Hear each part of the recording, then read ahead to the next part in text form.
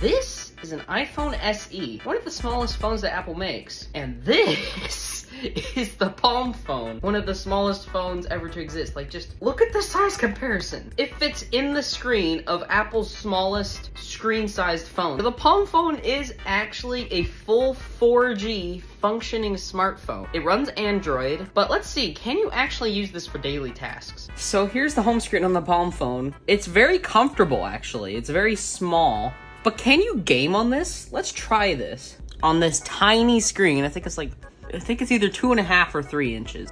I literally can't see. My thumbs are bumping into each other just trying to walk around. Just try doing a simple Google search. What do we want to search? Let's just search cheese. No. Okay. It says cheese is a dairy product. Very cool, but it's just not usable.